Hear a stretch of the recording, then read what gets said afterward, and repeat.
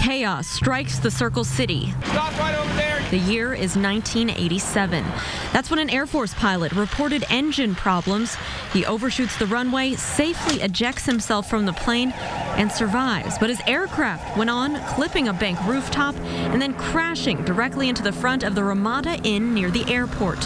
The crash and the fireball that erupted inside the Ramada Inn killed 10 people. Sheila Carson.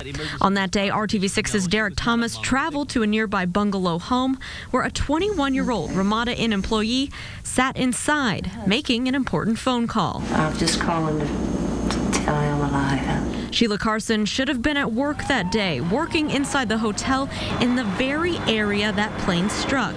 But she overslept, waking to the news of the disaster at her workplace. Shocked and lucky to be alive. Because I got a lot of living to do.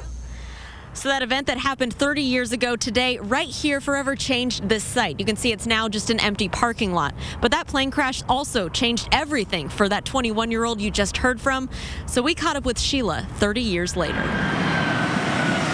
I've lived on this side of town all my life. Sheila Carson is now 51 years old. We met up with her at Western Bolt near the airport, just down the road from the former site of the Ramada Inn, where she's been working since 1989. The day the plane crashed is still ingrained in her memory. Fire. I'm seeing the plane on the TV. You know, somebody was looking after me that day.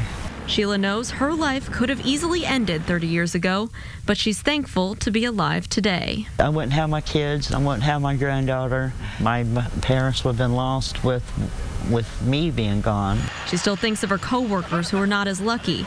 And it's not a memory she wants to forget because each day she's reminded that she was given a great gift. Just enjoy life while you got it.